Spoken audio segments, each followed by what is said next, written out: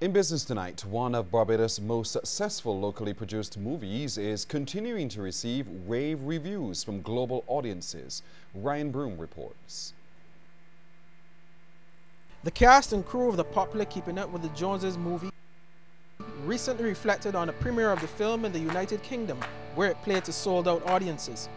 Some of them interacted with fans and the media at the premiere, describing it as a Hollywood-type experience. The response was just absolutely mind-blowing, and it was very heartening to see the diaspora turn out like that to support what is essentially their culture.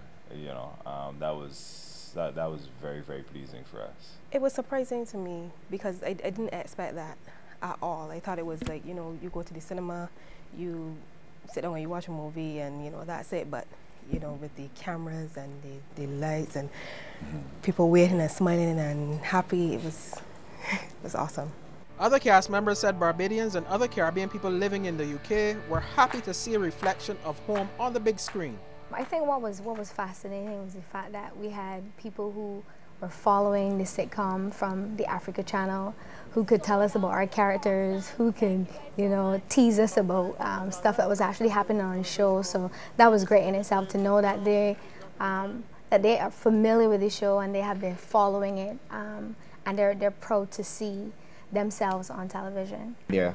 Eagerly anticipating more. Everybody's asking for more. What are you doing next? What is coming out next? When is going to be a next movie? Is it going to be another series? Everybody just wants more. Meanwhile, writer and producer of the movie and series, Ramel Hall, says Barbados has benefited significantly from the experience. We had people who said by seeing the film that they wanted to come to Barbados. And in the movie itself, there are a lot of scenes where we showed the flora and the fauna of Barbados because we wanted to, and it was done purposely, because we wanted to use it as a tool, and we wanted to show, hey, we could use this as a tool to encourage people to come to Barbados, not just to live or to visit, but to work, and to certainly work with us and work with other producers so that we could get the cultural industries moving a little more and continue the cycle. Other members of the technical team said it shows the need to continue producing high-quality work. The people really enjoyed it, you know. Their faces were lighting up when they saw the actors walk through the door. You know, they enjoy the slang, the Bajan dialect, they laugh, you know. And there's a need out there for Caribbean content, and we really saw that from our trip. We definitely want to get into the US and Canada to start with, and we want to go through the Caribbean because we don't want to forget our own, you know. So the Caribbean, US and Canada, and anywhere that people have eyes and ears to listen, we're ready to go there. Ryan Broom, CBC News. The Trinidad Cement Limited Group is encouraging government to consider using new concrete road technology as an alternative to traditional asphalt in some cases. According to Aveline Moulou, the group civil engineer for TCL, the new green concrete road technology can bring significant savings of up to 35% compared with traditional asphalt roads. She made the comment at the Pacemaking Caribbean Urban Forum 2014 conference at the Accra Hotel and Spa.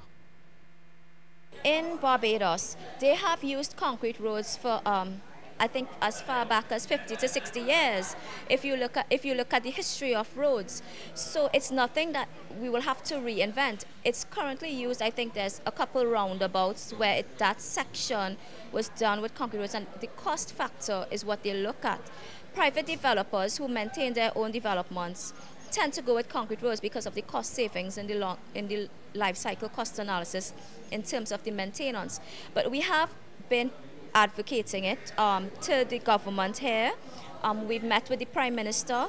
We would be sitting down with him in formal sessions.